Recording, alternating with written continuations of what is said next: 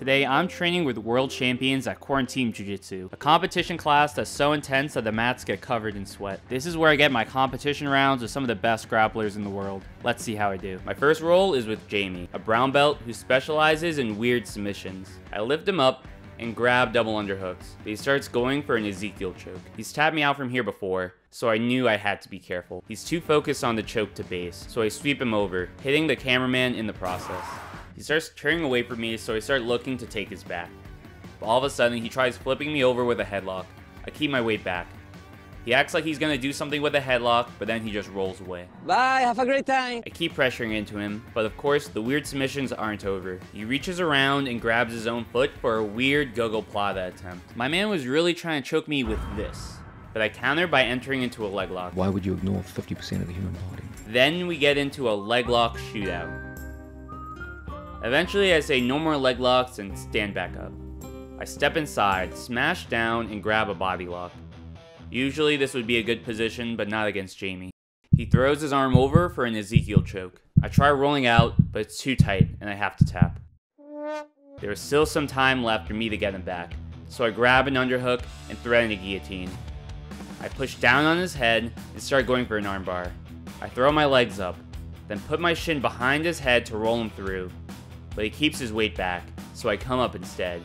I try using an X break to break his grip, but we run out of time. So that was my roll with the brown belt. Let's see how I do against Gianni Grippo, a black belt and 3-time world champion. I knew his legs were super hard to pass, so I sit back for a leg lock.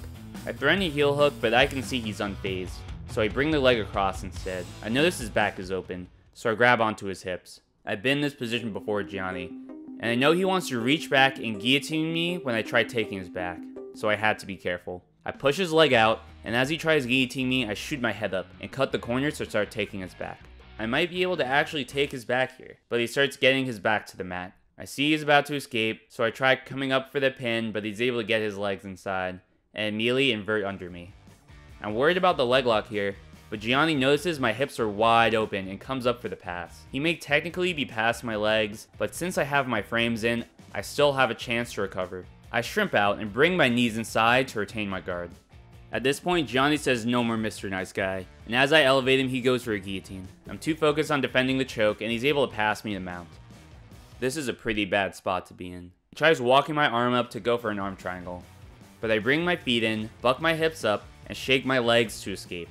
I grab a shoulder crunch, then switch to single leg X. He forces me to reap.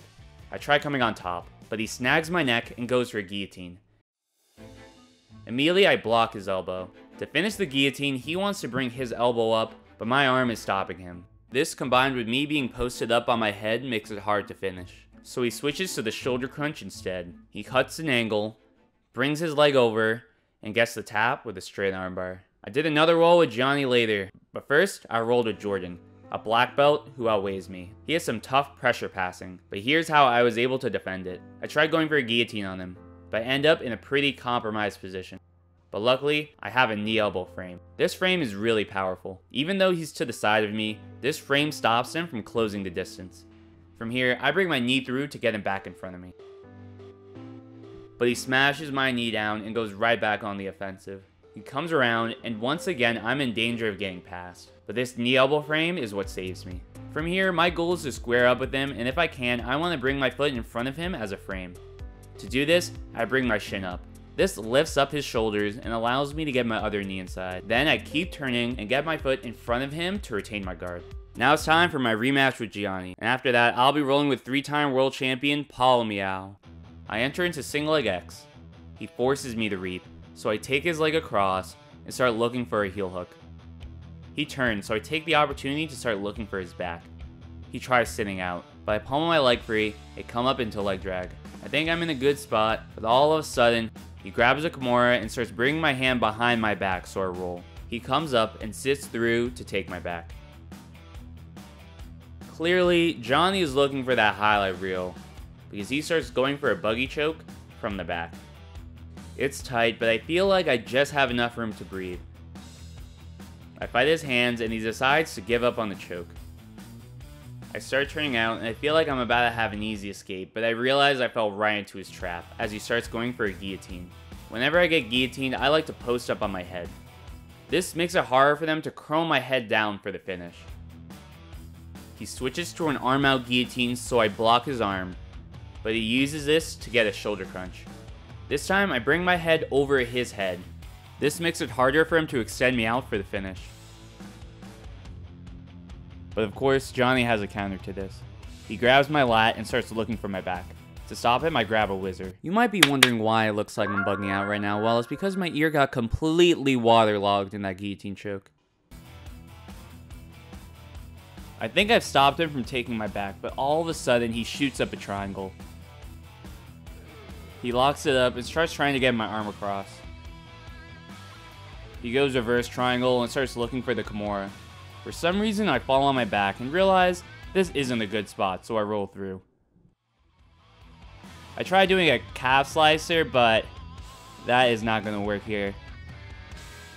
And I get tapped by a straight armbar. My rolls with Gianni usually give me a feeling of deja vu. You're going through the same positions over and over again, and you're seeing what adjustments you can make. Once again, he takes my back with a Kimura. Goes for the buggy choke again. I defend that, but he does a guillotine. But this time, he covers my arm with his leg, so I can't block his elbow, and I end up getting tapped. He's always a good roll that I learn a lot from, but now it's time for me to roll with Paulo Miyao, a Jiu-Jitsu world champion. I slide into single leg X, and as you can see here, I'm trying to kick him forward to get his hands on the mat. I'm hoping I'd be able to get the sweep here because a leg lock is out of the question. I switch to reverse X guard, and Paulo hits me with his signature move, the Berimbolo. He starts trying to get his knee inside so he can get into leg drag. I push his knee away, and from here, I'm trying to get my hips higher than his so I can turn into him. But his control is so tight that as I try to turn, he's able to follow me. He gets a hook in, and I quickly go turtle mode to defend. I come up to my knees and do a sad Granby roll and end up with side control. He steps over my legs and starts looking to transition to mount. He wraps up my legs in Khabib fashion. He postures up, and I'm just thinking if this was MMA, this would really suck right now. But it's not, so I start shrimping out. I'm able to bring my knees to my chest, then bring my knee up to escape. I grab a 2-on-1 and elevate him. Tries high stepping, but I'm able to catch his ankle. I try going to single leg X, but as I do, he jumps on a Darce choke. He rolls through. But luckily, I'm able to get my knee inside and leg in front of him to avoid it. I come up and I see an opening to lock up double unders. I try using it to stand up, but he pressures me back down. I start entering into single leg X again, but he counters by pressuring his weight down. Then from here, he hits a quick leg pummel and goes knee on belly. This is not great. He comes around to north-south, then pulls my arm up to lock up a Kimura. He throws his leg over and switches to the Brado Plata. I bring my head down to defend. But he comes up and rolls through to get the tap with the Brado Plata.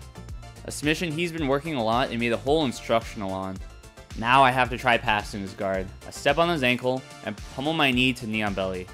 But he has some crazy flexibility, so he's able to throw his leg around. I free myself from his legs and start going around, but he's able to defend. I start pressuring in. I reach over his back, but he reaches around, comes up, and cuts the corner to start taking my back. And shortly after, the roll ends. Thanks for watching, guys. If you enjoyed, make sure to subscribe and click the link down below to be sent a free technique every week.